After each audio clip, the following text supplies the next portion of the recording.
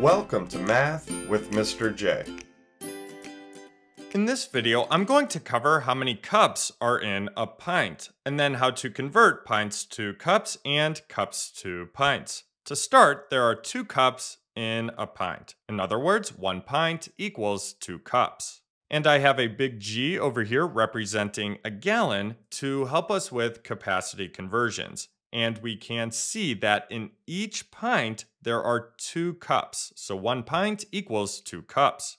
Let's jump into a couple of basic conversions here, where we will go from pints to cups and cups to pints. Starting with number 1, where we have 7 pints equals how many cups?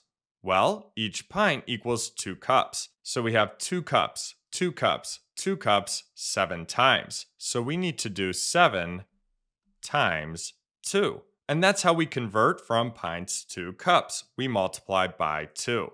Now 7 times 2 gives us 14. 7 pints equals 14 cups. So again, pints to cups, we multiply by 2. Let's move on to number 2, where we have 10 cups equals how many pints? So cups to pints here. Well, each group of 2 cups equals a pint. So how many groups of 2 cups in 10 cups? So we need to divide here. We need to do 10 divided by 2. So when we go from cups to pints, we divide by 2. 10 divided by 2 gives us 5.